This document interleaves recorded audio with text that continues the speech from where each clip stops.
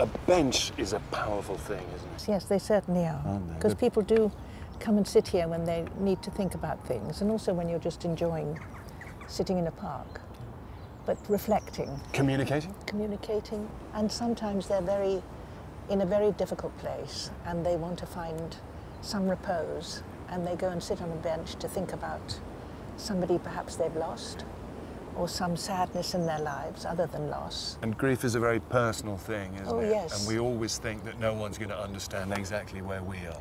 Because it's unique to us. Yeah.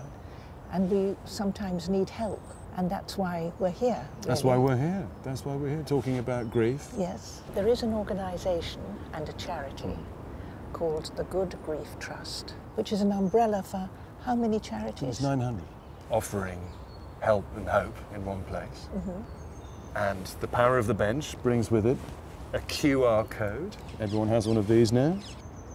We can access the Good Grief Trust website. There you go. And you will be able to find someone nearby who will give you help and hope in one place. Yeah. Without making any presumption about anything, and not ask anything in return, but just listen. Yeah. We'd love you to help us support this campaign.